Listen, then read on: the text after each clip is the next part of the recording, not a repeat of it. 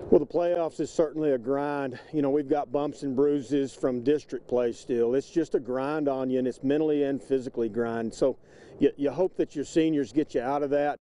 This looked like it was going to be a knockdown, drag-out game between a pair of tough West Texas teams.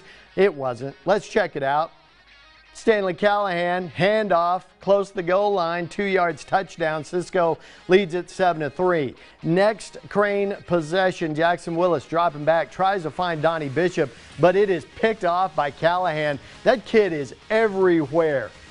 He's going to take it back deep into Crane territory before he's drugged down. That leads to Hearn.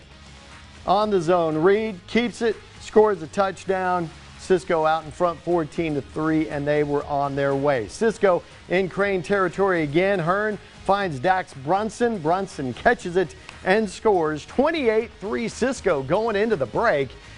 And Cisco rolls tonight. They take it by the final score of 54-21. The Cisco Lobos improved to 11-1, ranked 7th in the state, moving on to the third round with a very impressive victory there.